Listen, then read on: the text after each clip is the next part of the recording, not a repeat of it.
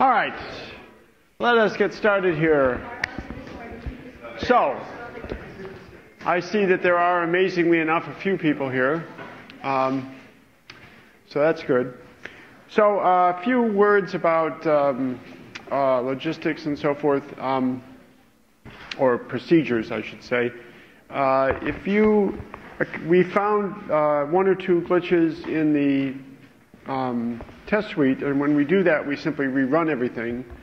You don't get penalized, obviously, because your things get rerun, because the lateness is counted from the time of submission, not from the time the grader runs.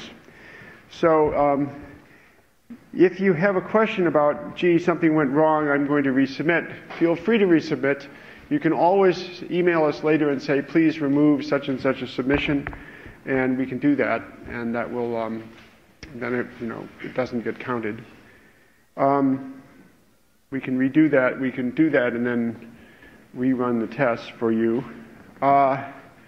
So don't, and if you receive multiple copies of the test, don't be terribly surprised. In particular, I think I'm going to do another run at some point where in assessing test coverage, I filter out some of your tests, because some of you are confusing matters by copying tests that you got from the auto grader.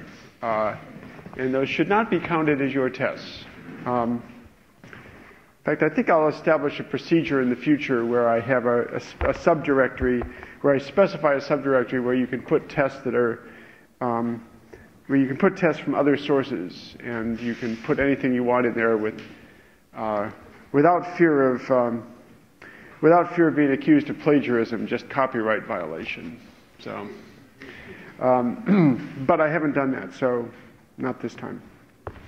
Okay, let me see what else. Yeah, all right. So that's the main thing.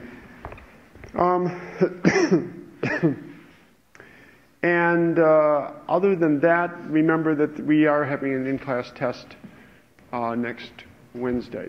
So if you have problems with specific things, items, please bug submit them.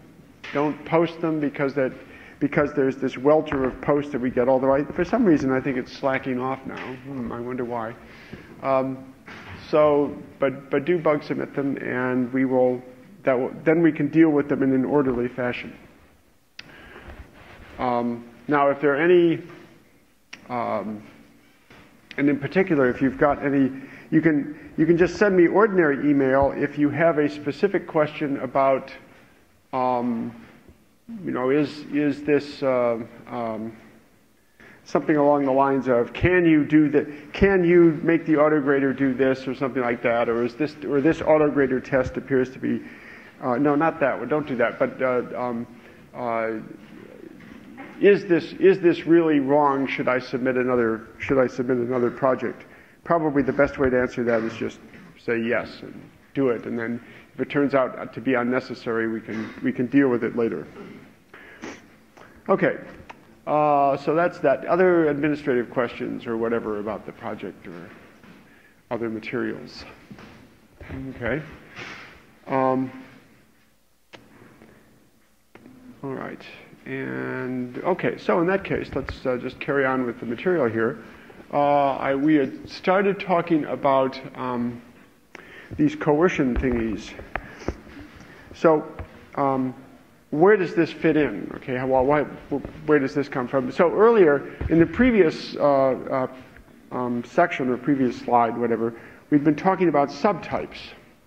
X is a subtype of Y. And in the early days, the notion of, there wasn't really a clear notion of subtypes, but there was this notion that some things ought to be used semi-interchangeably. So for example, it's just a real pain in Fortran or languages like that to remember that X is a floating point type and 1 is an integer literal, and so maybe 1 should be converted before assigning into X. So that was considered a pain, because in mathematics, when you're doing normal mathematics, and you're not doing something like universal algebra or whatever, where you have to make constant distinctions between exactly what domain you're dealing in.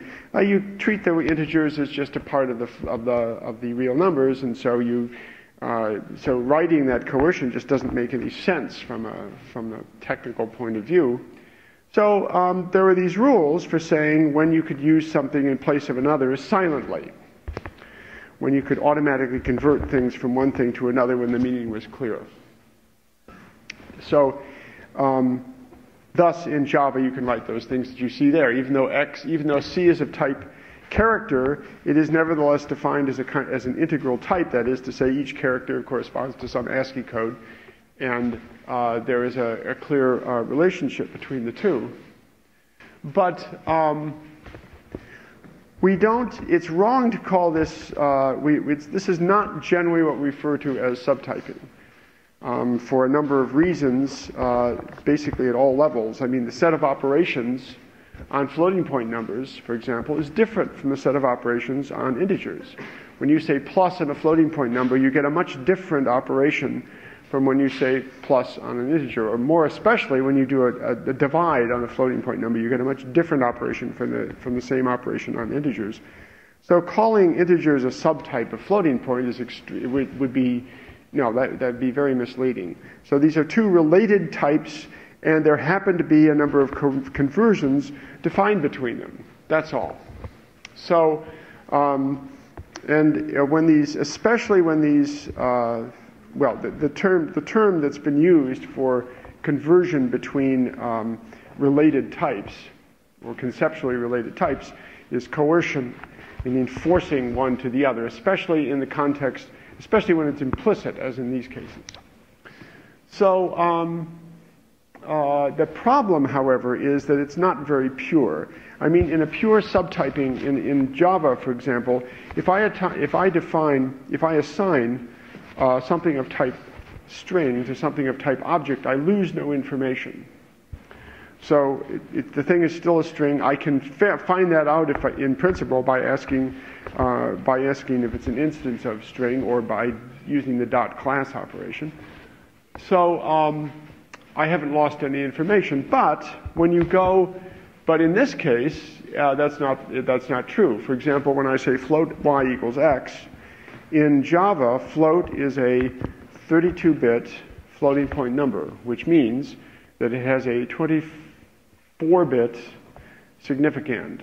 So only 24 bits of your 32-bit integer actually get transferred. The most significant 24 bits actually get transferred to the floating point number. Just a moment. Let me make sure I've got that right. Okay, so it's 23 bits. One is implicit. Okay. Yes. Sorry, I just remembering the IEEE format there. So even though that's a conversion, it can lose information. So it's a sort of a dicey thing to do. Usually okay, but it is kind of a dicey thing to do. Generally speaking, Java limits these coercions to cases that don't egregiously lose information. So for historical reasons maybe, or something else, or for convenience, it allows float y equals x, even though they can lose information, but it doesn't allow things the other way around.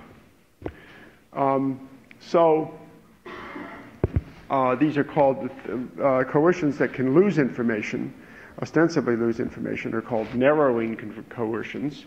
And in general, the Java rule, not the Fortran rule, but the Java rule is that they must be explicit. You have to write them out. If you're going to lose information, you've got to explicitly say, I intend to lose information at this point.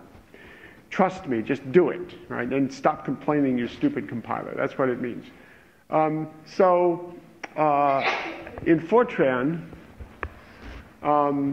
so again, even though int to float can lose information, in fact, you can lose information going in either direction. Even though that's still allowed historically, because you can assign from. People often use integer literals as floating point numbers. Okay, so what we get is, I think I have an example. Yes, here we are. So, and this is again Java, we allow things like x equals y and a equals b because those aren't losing any information. But we disallow the inverse coercions implicitly. We require them to be explicit. Namely, what is that funny notation? I don't know.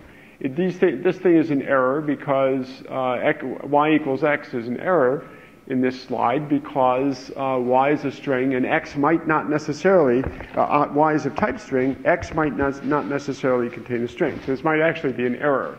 So it requires you to be explicit about it. Likewise, b equals a. Well, a may contain a number that's larger than outside the range of shorts, which are from plus 2 to the 15th minus 1 down to negative 2 to the 15th.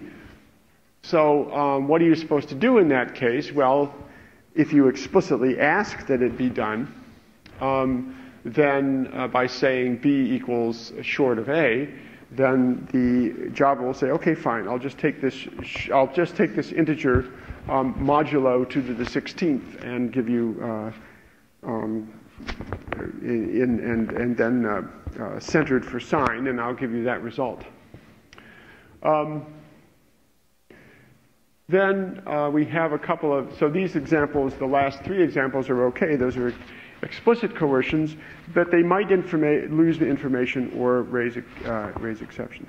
So this is that's just the concept of coercion and implicit coercion. It's just another language thing that we have.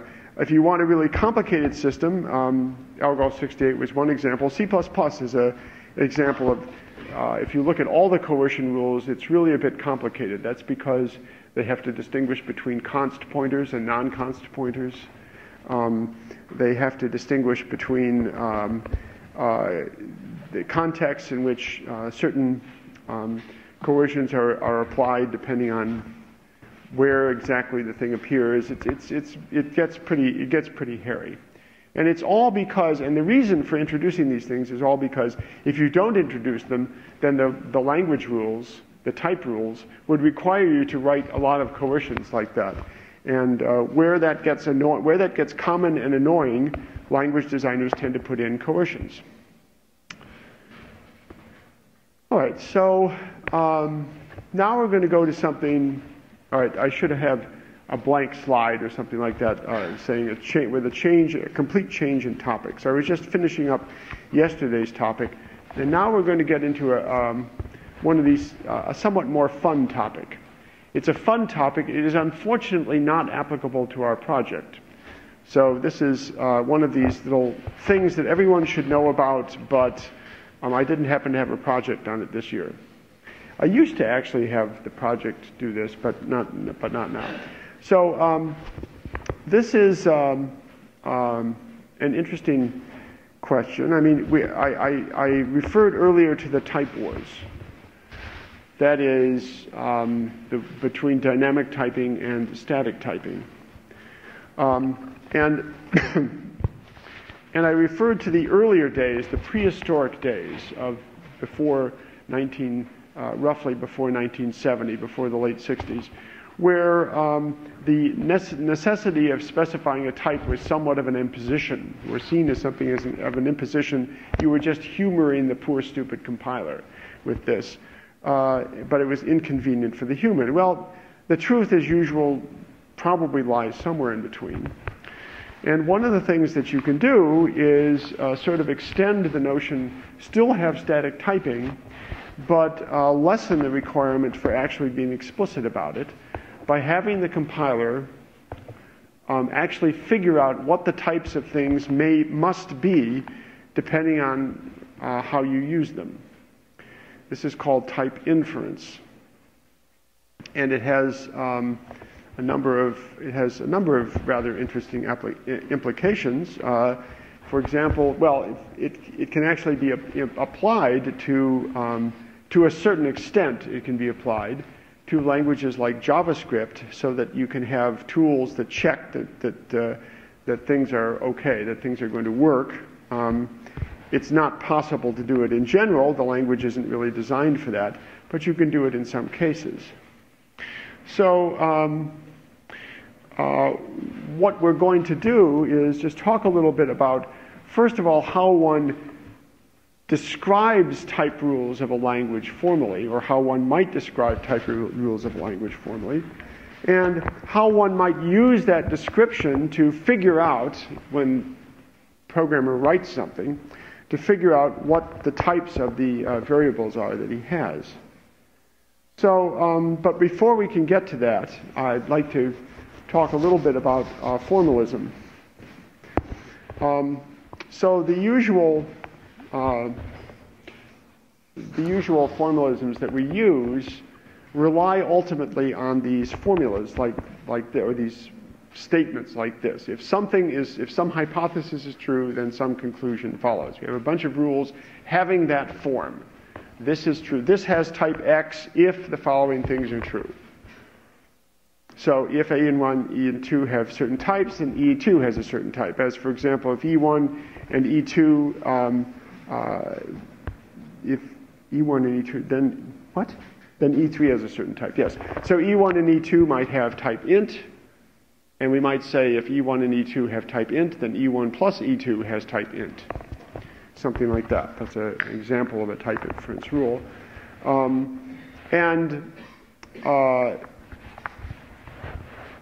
If you, after a while, you can get to the point where you read these things that are students in programming semantics and related studies learn this kind of thing, and we torture them with it in in qualifying exams, or preliminary exams, I mean. But it's something that you can, with a certain amount of practice, read. And you can even take some of these rules and translate them into programs and do things with them. And not because I can really get you to do this for real, but because it's kind of fun. I, at this point in the course, do something rather idiosyncratic from the point of view of my colleagues, and I just say, well, what a wonderful opportunity to introduce a new programming language. One that is not usually introduced in this context, but I'll do it, and so you can have the idiosyncratic Killfinger presentation of these kind of inference things. I'm doing it basically because since we aren't going to be doing a project of this, I should try to make it fun. Otherwise, these days, the way students are, they don't never learn the thing. So I'll try to make it a little fun, and by teaching you a new programming language. Of course, you'll like that, right? There's nothing more wonderful in the world than learning a new programming language, right? Right? Right. Okay, good.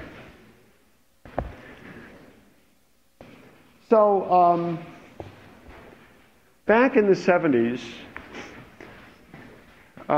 there were various attempts to write these languages for describing inference systems. There was something called Planner, for example, came out of MIT. And the idea was that you would be able to provide a set of axioms, if you will, and then ask a question, and the thing would basically prove a theorem. It would figure out whether you can infer the answer to your question from the rules that had been given. Now, one application of this, there was a group in Europe who were applying this to basically to language processing, formal language processing, by which I mean not natural language, not programming languages. So what they wanted to do was to be able to recognize English sentences or something like that, and to extract from them their meaning, their semantics, just as we do for programming languages. But the problem with English is, of course, it's ambiguous and it has all these various things. So they had this. So they came up with this a programming language for doing this, which turns out to be a general purpose, a semi-general purpose inference language. So what we call a logic programming language. Now, I say here, you saw this in CS61A. In some versions of CS61A, there was a section on declarative programming, but it was somewhat CS61A idiosyncratic in its own way. So in this language, the basic idea of the language is that you write these little rules that have that form. Conclusion is a bunch of, conclusion follows from a bunch of hypotheses. There can be 0 hypotheses, in which case you just say conclusion is true. And that means basically that given that that means if you want to prove the conclusion, to demonstrate the conclusion, then demonstrate these hypotheses. That's basically what it means. And so we have a bunch of, so these hypotheses and conclusions are a bunch of, basically are built up out of terms. So you have, it's very much like Lisp. You have symbols, you have various parentheses, except it's prefix form. The parenthesis comes after the function name, not before it. And you have commas. So you have these symbols that can stand for themselves. You have uppercase symbols, or underscore symbols, which are essentially variables. They range over possible terms. We have, in general, what the sort of basic thing you're working with are structures of this form, where you have some symbol and a bunch of terms. And that's sort of the data structure. And as you know from 61A, with that data structure, given the recursive definition, given a term that this is a term, and given the recursive definition of terms, you can use these things to represent just about anything: sets, trees, lists, all that sort of thing, by just making use of the definition. So that's sort of what you deal with here. And these same thing we can reuse, just as we do in Scheme. We can reuse these terms like this to stand for hypotheses and as well, and relations in general. So basically, and for convenience, we will shorten some of these so you don't have to write things. For example, the official way of writing a list is that you have dot. Dot stands for cons. So so if you want a list of A, B, C, you have the cons of A with the cons of B with the cons of C with the empty list. Boy, does that sound familiar? Right, that's what you get, and basically we introduce a sugaring notation, so you can just say bracket ABC, and if you want the list to continue, you can say ABC followed by another list. All right, so here's the idea. We start out with some ground facts. I think everything on this slide is, in fact, a fact. So to express the fact that Brian likes pot stickers, I might imagine a predicate, introduce a predicate, likes, and just have a rule that I add to my database of rules that says that Brian likes pot stickers. Now, well, this second one is not exactly a fact, but it's an exaggeration, an exaggerated fact. So if I add a rule of the form Brian eats X, where X is a variable, then since that form matches any substitution for X, it's a sort of a way of saying that Brian eats anything, which is probably not quite right. It's more likely that he eats things only if if they're food and he likes them. All right, so this is so I can write that as it is a fact that Brian eats X if it is a fact that X is a food, and it is a fact that Brian eats X. So you put together a collection of these things, and you have a Prolog program, or at least the beginnings of one. And what you can at that point do is give input to the question to the program in the form of queries, and the program will then answer you. Now, so for example, here's an example of why I'm introducing this now in this course. I can write using this notation. I can write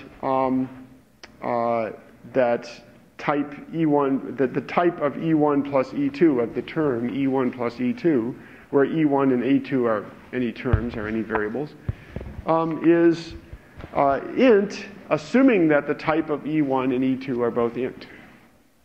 I can write that as a rule.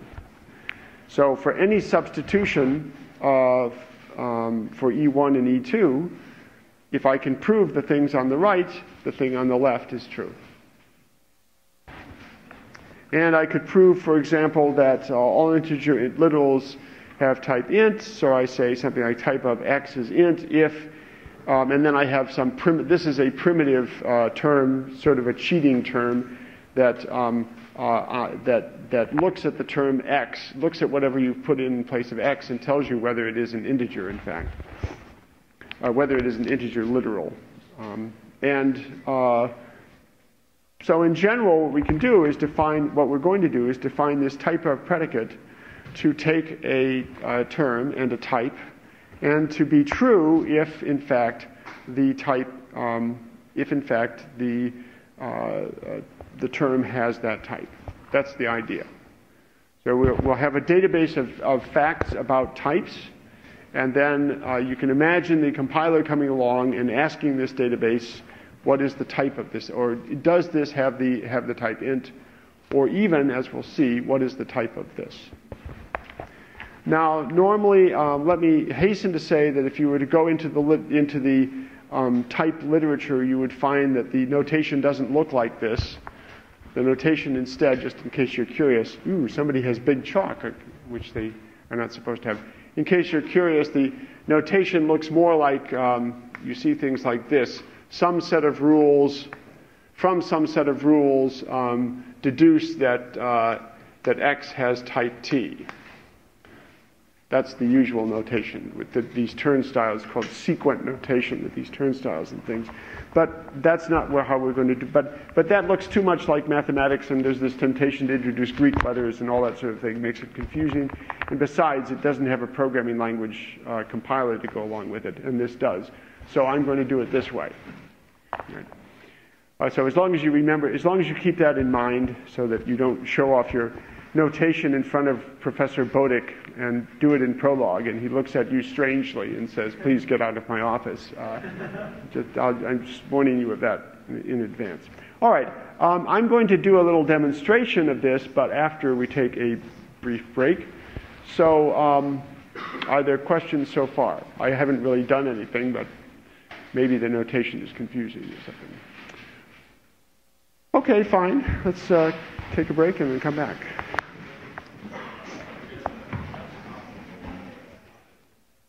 Yes? AutoGrade is supposed to send out actual results. The stuff you're talking to people, it seems like other groups got actual results after midnight last night. Yes, it did send out results. We got emails about all previous submissions, but we didn't get an email about Okay, well, you send me a bug submit, and I'll look into it.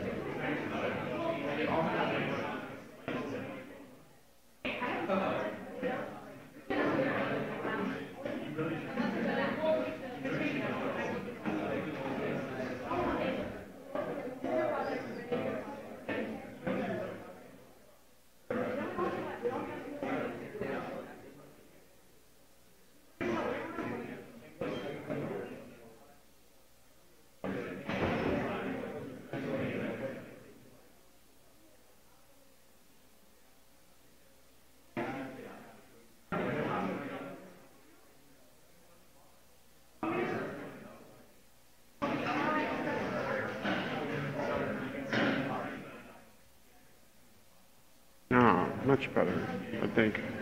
Yes. Hi. For the autograder emails, we were just wondering what the warnings on the bottom mean. Sorry, I can't read those. What does it say? Yeah.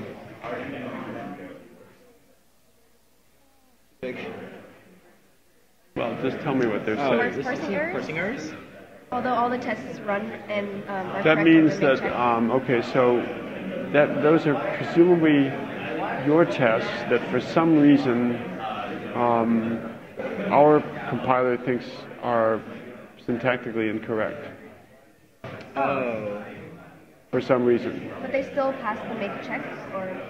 Well, yes, because your compiler doesn't consider them illegal. Okay. I see. So what we did was we ran our compiler over all of your tests to see how much of the syntax you covered. Okay. And that was, according to us. Okay. So, Is this something that we need to fix? well, you might consider it. You might look at those and see if you really think that they're errors.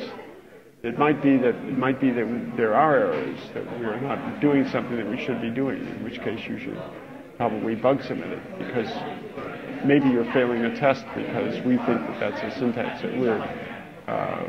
We think it should be a syntax error and you don't, or something. I don't know. Have a successful submission, which has all of the autograder tests and all of our tests. It's just those warnings Right. on the bottom there. Yeah, so you might look at those. Okay. Okay. This question actually was kind of interesting. There's a section in the latest autograder run where we basically ran your tests through or those that we could find through our grammar to see how much of our grammar you tested, or how much of the grammar per se you tested. And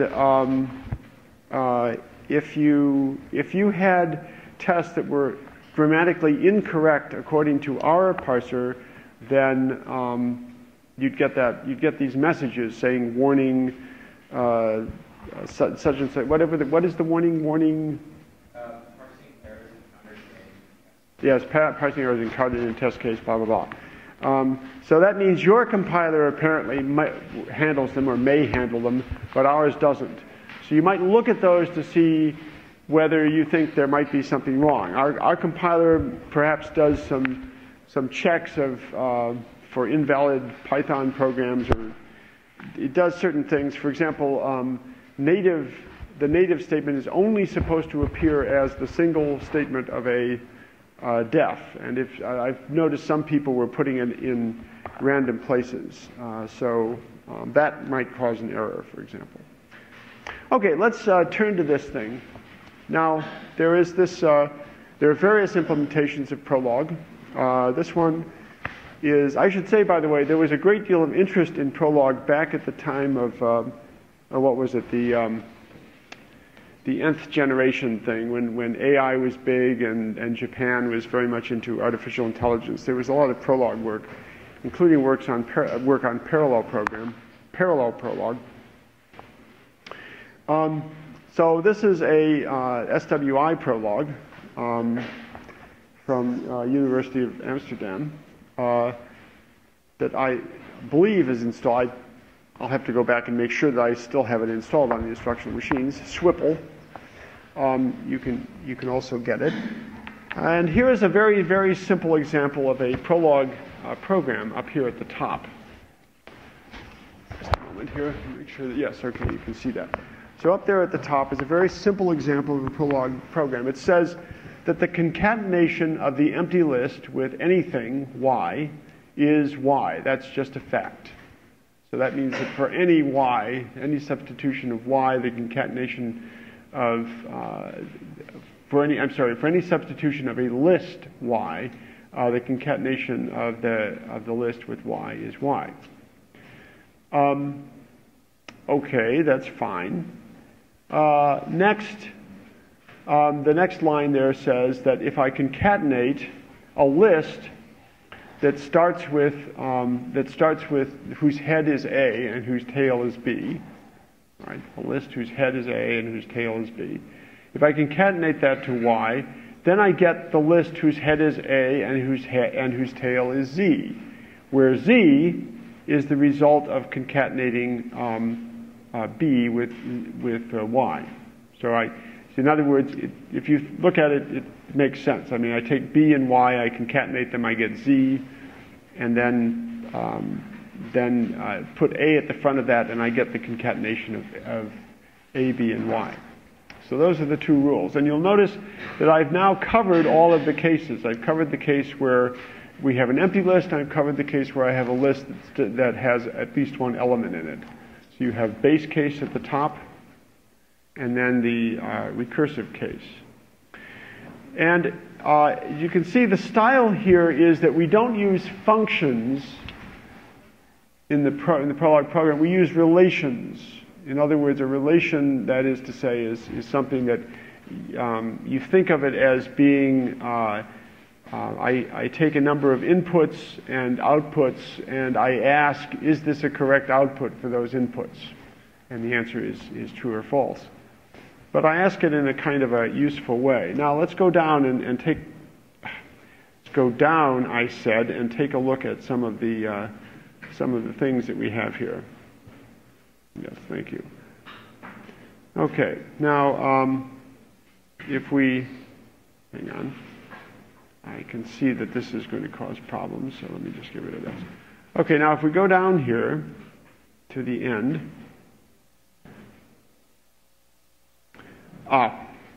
sorry, I knew there was something wrong here. So if we go back up to the top here, just as a practical note, by entering this command here, this special command, I have consulted, that is, I have loaded this file, concat.pl. So now I can use that predicate. It's now defined for me.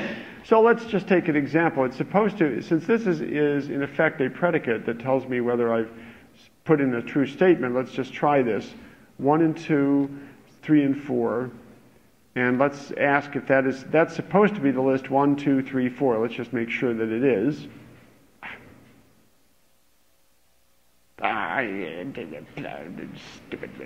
So we put that in there, end it with a period, very Englishy there, and it tells us true. That's true.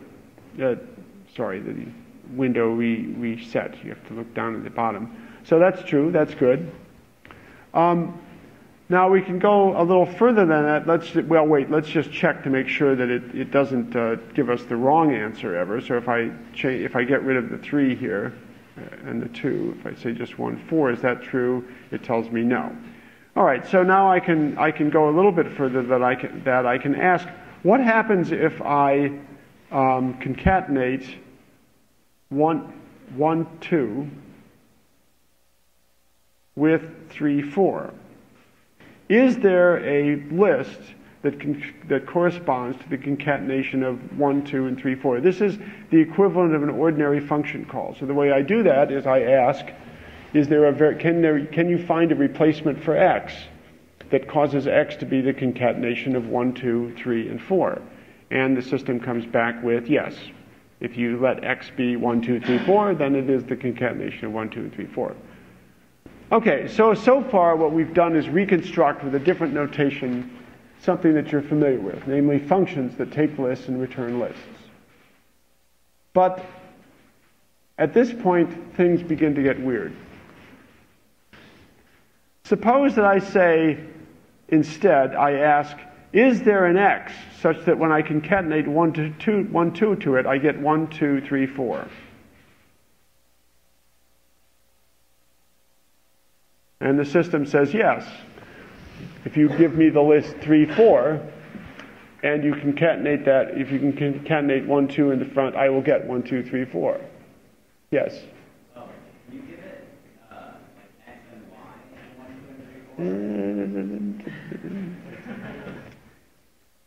y? Patience, grasshopper, patience. We're getting there. Okay, now if I ask, how about if I give it x here and I give it 3, 4 here? Will that work? 3, 4, and whoops, 3, 4. You've got an extra open bracket. Yeah. Okay, fine. Is that going to work? And the answer to that question is yes, it works. It gives me 1 and 2. And now it also offers to try to find more answers for me for some reason in this case, but it doesn't. So 1 and 2 is the answer.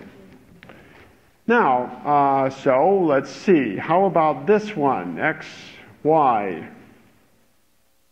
1, 2, 3, 4, as you asked. Says yes. We can let X be the empty list, and then Y can be 1, 2, 3, 4, and that works. Suppose I'm not satisfied. Semicolon means I'm not satisfied. Try again. It says yes, X can be 1, and Y can be 2, 3, 4. X can be 1, 2, and in fact it finds all of the possible answers. And then it ends, which is kind of neat.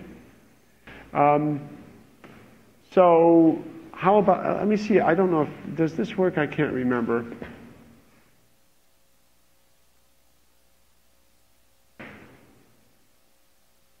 Now what happens when we do this?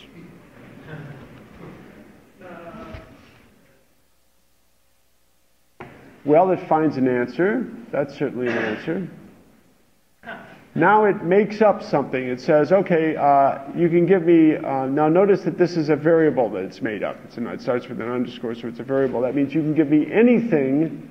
X can be a one-element list containing anything, and then Y will be the list containing that and 3, 4, which is certainly true. Certainly true. And we can just keep doing this, and it will keep giving me answers forever. Okay, so there you have Prolog. So there's our tool for you. So this is a notation that allows me to describe things. By a curious coincidence, these clauses up here, these things with the hypothesis, turnstile, consequent, or not hypothesis, consequent, turnstile, hypotheses, they are called Horn clauses. No relation. Just to be rather confusing. They are called Horn clauses. They're named after somebody, Professor Horn, I gather, who used them. They're just one of these things from logic that the Prolog people plucked out of thin air. They have the property that it's basically an implication. A and B and C implies D, where none of the A's are negated. None of the terms are negated, so there are no negations in here. All right, so we'll carry on with this on Monday. In the meantime, this is or will be or should be available on the instructional machines for you to play around with.